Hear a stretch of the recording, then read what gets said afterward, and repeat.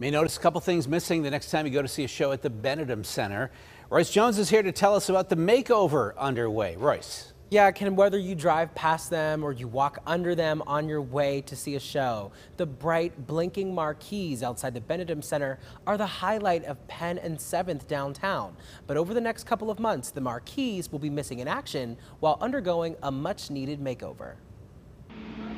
Standing 6 feet tall and 80 feet wide, this week the marquee on the Penn Avenue side of the Benedum Center was delicately detached, hoisted onto a truck, and hauled away to a repair shop in Carnegie, along with the main marquee on the front facade. It will look exactly the same, but just newer, fresher, brighter, more vibrant, and just help kind of restore this grand theater to its original construction. The historic marquees have been around for decades, and neither have been able to cheat time with rust and deterioration, but the nips and tucks they're now receiving will help them keep their nostalgic charm while showing some modern technology.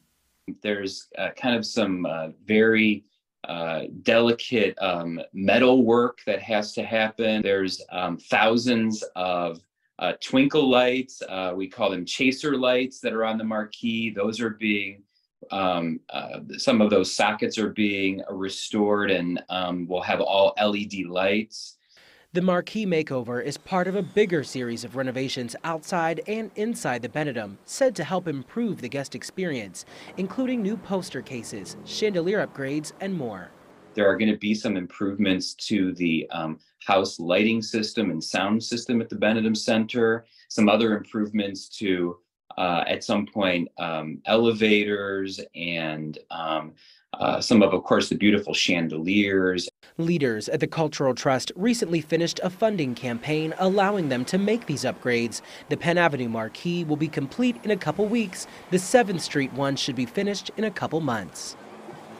By the way, the Cultural Trust says that those marquees are flashing almost constantly and can run up a pretty lofty energy bill. So switching the bulbs to LED will actually help them significantly lower their usage, a switch that the theater has made fully throughout the building. Ken. Makes sense. Okay, Royce, thanks.